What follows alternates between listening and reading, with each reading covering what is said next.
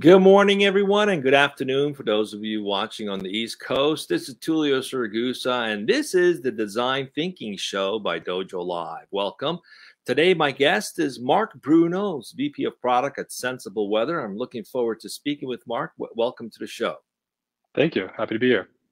So we're talking about design thinking. How does that apply into developing go-to-market strategy, products, and organizational structures? And a great focus on design thinking is about empathy. What role does empathy play in delivering not just transactional values for users and people, but also emotional, meeting their emotional needs? And that's really the key, right? So today, our guest, we're going to go through 7 key questions to see what we can learn from Mark and from his company Sensible about how they're applying design thinking to their business. And hopefully, as you watch, maybe there'll be some pointers you can apply as well. But before we do that, let's get to know Mark.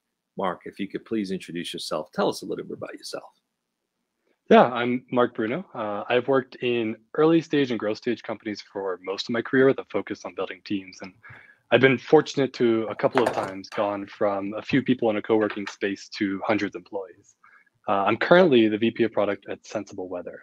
And so I work at the intersection of strategy and experience design. And so strategy is about understanding our market, our position in that market and our opportunities, as well as our differentiators and our competitive advantage. And then experience design for us is about taking that market understanding, pairing it with deep insights about our users, and developing a product that drives real value for those users. Great. Well, tell us about what Sensible does. What is the company all about? What's the value you guys are delivering? Yeah, so Sensible Weather, we're a climate risk technology company. And our first product we call a weather guarantee. And so this is for consumers in travel and outdoor events. And in the most basic sense, you can think of Sensible as the people that pay you back when weather makes your outdoor experience less enjoyable. And so we do this actually through our climate engine and our parametric platform. Essentially, we're able to understand climate risk for any type of weather anywhere in the world. And then our platform designs a custom weather guarantee for our users that gives them coverage that's useful for the experience that they want to have and at a price that makes sense for them. We're actually a B2B2C company. And so we work with travel brands, travel suppliers to offer their customers a weather guarantee when they're booking. So, whether it's a resort stay in Miami, you're going skiing with a family and you have rentals and lift tickets, or you're going to a Sox game in Boston, for example, we can provide a weather guarantee that would reimburse you if weather makes that experience less enjoyable. And so weather guarantees actually aren't cancellation insurance. Instead, you should think of a weather guarantee as being about your experience. So you still go, but if that experience is diminished or isn't what you wanted the experience to be because of weather, we'll reimburse you automatically. And what that looks like is, you wake up in the morning, let's say you're in Miami, for example, let's use that.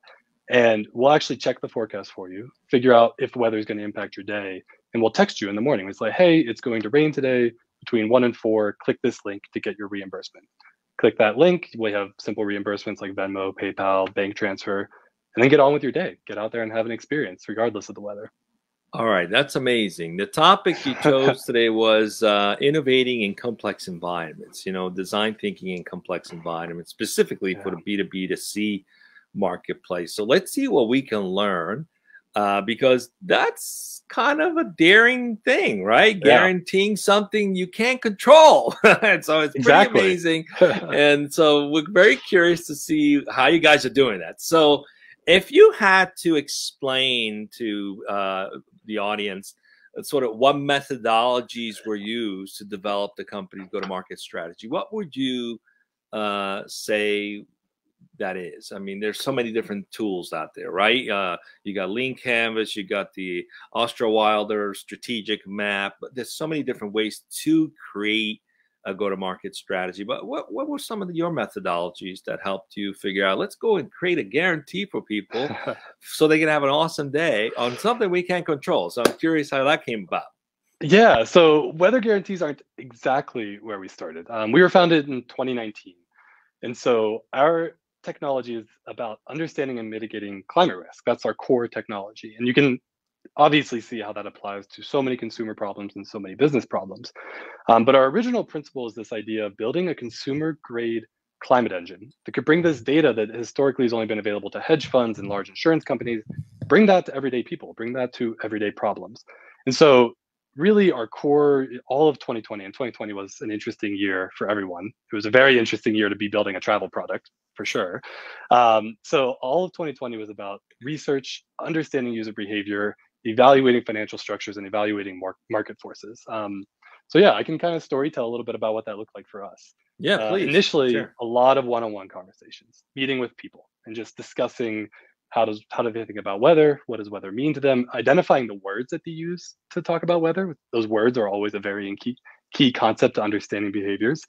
And then eventually forming out sort of a product and really rapid prototyping. So we use Figma and do a lot of prototyping and getting a product in front of people and trying different structures. And honestly, was incredibly embarrassed putting some of these prototypes in front of people, but that's okay because that's what you need to do, right? You need to go out there and get people to react to something. And I'm no longer embarrassed. I love our product now, but it comes from this sort of humility and this ability to kind of like put yourself out there and have these conversations with real people, understand how they react, understand how they think. And I love even the negative reactions were some of the best reactions we could have had. And in 2020, talking about travel and saying we're going to pay you back when it rains, a lot of people are like, that's dumb. I don't really care, and right, and like a lot of people are like, oh my god, I need this right away. And so you start threading this needle with like connecting these different conversations and trying to draw understanding. But ultimately, at the end of the summer of 2020, we couldn't launch our product. There wasn't really travel to launch our product into. So we had this interesting idea, and we actually went and created what we called a survey experience. And so we put people in a mindset. We first asked them to think about a past trip they took, sort of get out of the space of today. Let's think about the past and get them in this emotional, this empathy space that you're talking about. Have them start thinking about themselves and what they enjoyed about a trip and what they remember about that trip. And then we turned it and we said, okay, now think ahead. Think of a time past where we are in 2020 and think about a trip that you want to plan. Where do you want to go? And then also, what are you going to do? How much are you going to spend? And then we took that moment and we actually offered them the very original concept of a weather guarantee and got their feedback and said, do you want to buy Amazing. this? Yeah. And That so is so cool. It's like, it was very cool. Yeah. during a time where people are like feeling stuck, you're reminding them of the emotions of what it was like to go somewhere, and then Exactly. giving them the hope that that could happen again soon. Brilliant, Exactly. brilliant. All right, Exactly. so how does the company foster innovation? How do you codify this across the organization? Because that kind of thinking isn't something just a small group of people do. That's pervasive inside of the organization. How do you guys do that? How do you go about fostering that kind of innovation? Absolutely. Inherent in your question is the idea of culture, obviously. And everyone who's seen this, and it's kind of the old trope of saying it's culture, right? But when I think about culture, there's really three things about our culture that foster innovation specifically. And an overall concept is this idea of nuanced moments that make an outsized impact. So, 95% of when you see Sensible will look like other companies, but there's just this difference in this concept that pushes us beyond the normal path of startups into a different path. And so those three things. First is open conversation. We try and ensure that all of our conversations are in the open. We're very transparent. And so how that actually manifests day to day, if there's two people slacking and they're having a conversation, the immediate thought is, hey, let's put this in an open channel. Let's make sure everyone can see this. Or if we're, in a one-on-one conversation on a Zoom call, we're a remote team, obviously. If we're in a Zoom call and it's like, hey, we actually should involve these other people in the conversation. Let's pause this conversation now and let's bring those people in. So the first thing is open conversations. The second thing is this idea that we talk a lot about is first team and second team. So at Sensible, everyone's first team is actually the group of people, the cross-functional group of people that they solve problems with every day. And so for a designer, that may be engineers and business stakeholders and customer service. And for an engineer, et cetera, it might be the same. And second teams are your functional group, right? So as an engineer at Sensible, when I think about my team, I don't think my engineering team. That's just my functional support. That's my manager who gives me context and gives me support. But my first team are the people I solve problems with. And that's a really key element of innovation, is bringing a cross-functional group of people together and enabling to feel like they're doing something. And then the last piece, the last piece of culture I'll add, sorry, I'll interrupt, but this idea of data informed. And so we think of ourselves as data informed. Data informed is different than data driven for us. So data driven, always looking at the data, always running tests. Data inform allows space for creativity, space for the subjective, space for the empathy, to use your word, and space for the vision. And so at Sensible, we go through these innovation and iteration cycles. So when you're first launching something, you're in an innovation cycle. You're taking a risk. You're trying to move somewhere. You launch that product, and then you go into an iteration cycle. So you move up this curve of performance, making small changes, improvements, tweaks, whatever it might be. But ultimately, you'll reach a local maximum of performance. And so then you need to go through an innovation cycle to jump to a new curve and find that global maximum. And in the short term, you might actually have less performance, but you believe in that vision and you're going to move up that curve to have even greater performance. I love that. Data informed instead of data driven. Data driven feels very mechanical, right? Data informed. It is, yeah. It's the ability to put creativity. You answered some of this a little bit, but I want to ask the next question anyway, because we might discover some nuances that we haven't discussed so far. So how does the company design processes in support of delivering end user value?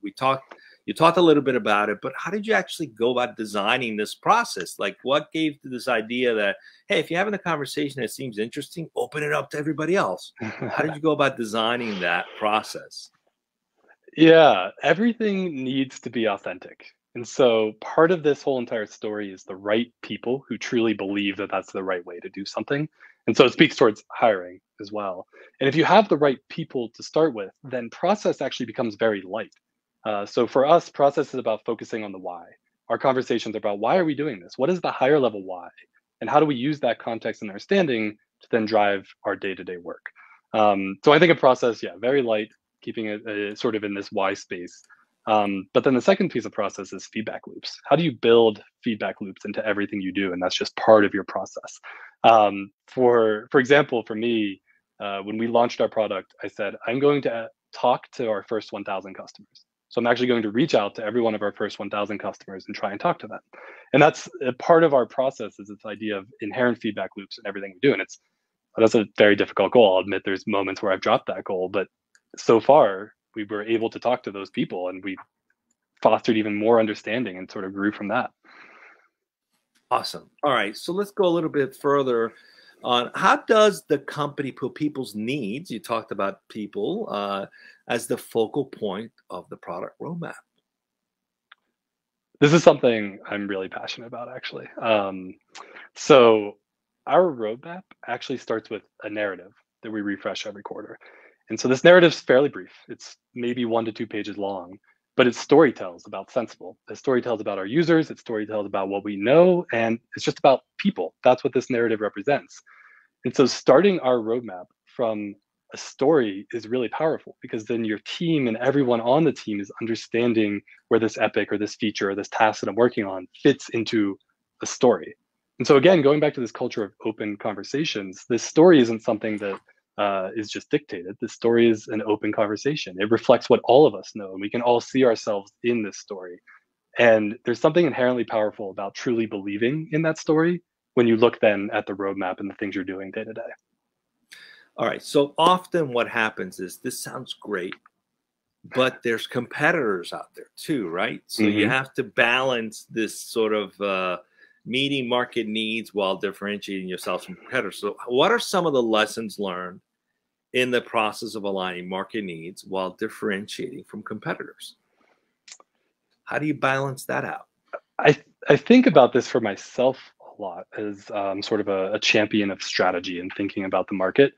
In a vacuum, Sensible can build an amazing product and we can drive amazing value for our users, but we don't live in that vacuum. And so we need to be paying attention to what are our potential competitors doing? What are substitute products looking like? And what are we kind of seeing in the market? And, that impacts our roadmap and it does change the way we're looking. But I would also caution to say that for most early stage companies, unless you're talking about 10% market share or somebody having 10% market share, your competitors don't really matter. You do need to pay a lot more attention to your users. There might be strategic moments where you choose to go one direction over another direction, or you might integrate learnings from your competitors into your overall strategy. But until you're a massive corporation who you're really measuring your market share in whole percentage points, it doesn't matter. Stay focused on your users, stay focused on what they need, and then you'll win. I found interesting over the years how many companies redefine what a competitor is. For example, if you were trying to differentiate yourself in the customer service space, you wouldn't necessarily look at your competitor. Let's say you're a telecom company, right? You wouldn't compare how your other competitors are serving clients. You would compare yourself to the very well best known customer service company. Years ago in the 90s, it might have been American Express, right? So then your competition isn't necessarily your direct competitor. It's who's providing better service, who's setting the bar high, right? It's this idea of e-commerce. Amazon set the bar pretty high in terms of getting things fast and being able to return them. So then you might not even be in that niche, but if you want to be a company that it's easy to do business with, that's who's setting the bar. So how do you guys sort of think through that in terms of adopting best in breed, best in class solutions for the marketplace that are not necessarily related to competitors, but do you watch or observe certain companies that you sort of admire for having done things very well, and then how do you codify that? Yeah, absolutely. So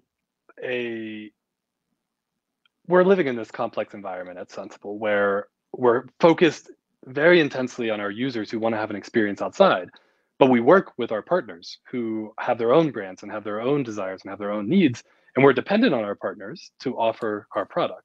And so one space that's really important to us is sort of our partner enablement. How do we make it really easy for our partners? How do we make it seamless? And how do we really drive a lot of value for them as well? And so when we look to the market, there's some very obvious examples, but we do talk about them a lot internally.